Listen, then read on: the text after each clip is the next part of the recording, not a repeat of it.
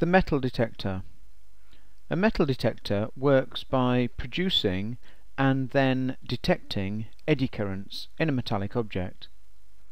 Here we have a simple diagram of a metal detector.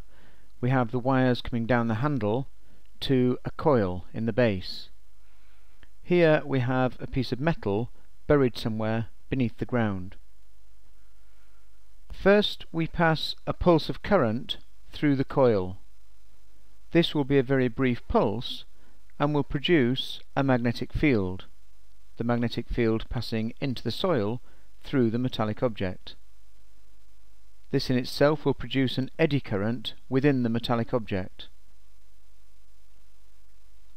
This eddy current produces its own magnetic field, and when we switch off the current through the coil and lose the magnetic field produced by the coil can now have an eddy current produced within it from the magnetic field here.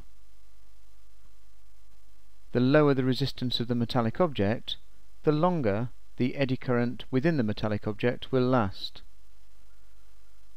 The metal detector will be set up to give an audible indication or a dial reading to give some idea as to the size and depth of the object.